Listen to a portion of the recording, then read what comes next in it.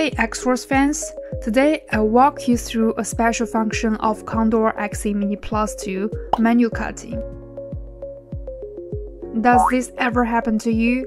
You need to duplicate a key, yet all the key blanks you have in hand are too thick or too wide. Consequently, you lose a client.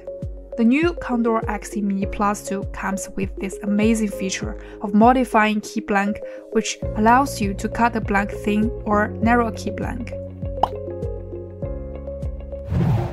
Enter menu cutting. You'll see two options, normal mode and line mode.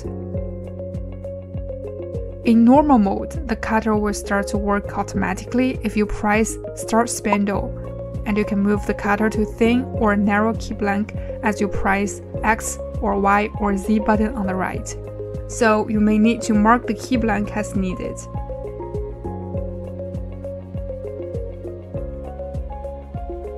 On the left side of the screen, you can adjust how fast the cutter moves and the step length of a single click.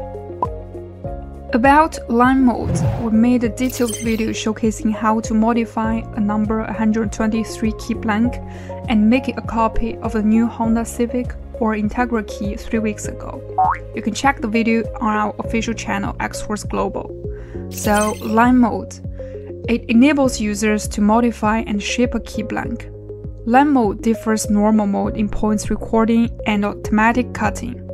Based on the shape of the original key, you can mark the key blank first and record the points. Then the machine would cut the key automatically in accordance with the points recorded. Under this mode, you can not only thin or narrow a key blank, but also modify a key blank into different shapes. The feature is a completely revolution, for it starts the period of modifying key blank for the first time.